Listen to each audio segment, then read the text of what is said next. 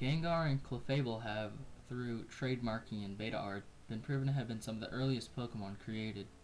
Coincidentally, they're also some of the first Pokemon when you list the original 151 by index number, with Gengar appearing shortly after Clefable. Also, Clefairy was originally going to be the mascot of Pokemon instead of Pikachu, so it was going to be a pretty important Pokemon. Gengar is known as the Shadow Pokemon, but what exactly is it a shadow of?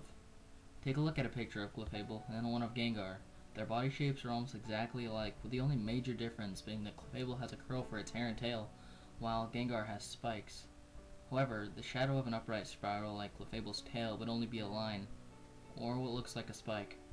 Now look at their typings, one of normal type and the other has ghost type. Due to their immunities, neither one of them could hit each other with a stab attack, since they'd just be immune to each other. Have you ever tried to hit your own shadow?